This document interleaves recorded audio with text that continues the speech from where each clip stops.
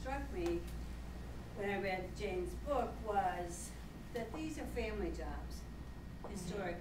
And that was the institutionalization of the racism and the sexism, was that your uncle, brother, cousin, you coached them to take the Right. test, and you prepared them. And so is it a family job for women? Or the first class, are they recruiting their nieces, cousins?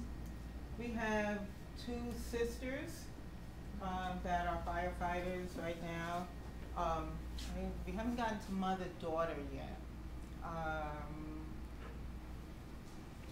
We have, let's see, I don't know that women are recruiting their family members, and the same thing goes for black firefighters as well.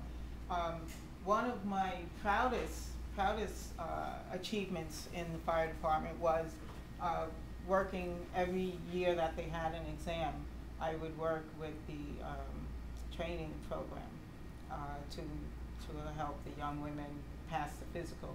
And Brenda would go out and get money from the Young Women's Foundation, an insurance company the first year in 1988.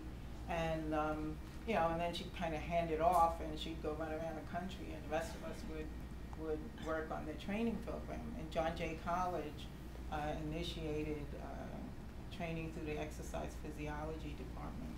And one of the headstrong young women that I helped train back in 1990 was Anna Skirmahorn, who's now a lieutenant. And she told me 2 years ago, she said, I always remember something you told me, which was, you know, replace yourself. Well, you know, Anna is, I can't claim that I replaced myself with her. She's Nordic and built and, you know, but mentally, you know, she got it. And right now, Anna's pet project is, she works with the New York State Women Fire Service, and it covers the whole state. And for the last 3 years, they've run for free a 1-week camp up in Utica, New York, for young women that are interested in the fire service. So, you know, she got it, and that's all that you can do. You know, you can try and influence people.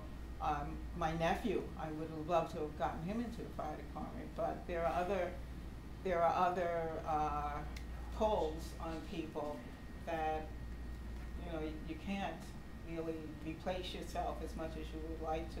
But you're right, in terms of the family issue that comes up. But it doesn't come up as much now, because I remember in 1980s, 30,000 people would apply for the fire department test and made a lot of money for the New York City Department of Personnel, you know, $50, $35, and only, you know, they generate a list of 400 names and they'd hire 200 people. But you figure, somebody else do the math. 30,000 people at $50 a pop. Yeah, quite a bit of money. And so it wasn't just family. I remember when I was working in recruitment, we had a guy from New Zealand call. You know, so yeah, that's the way they like to believe that it's, you know, it should work. It's family, family, family. But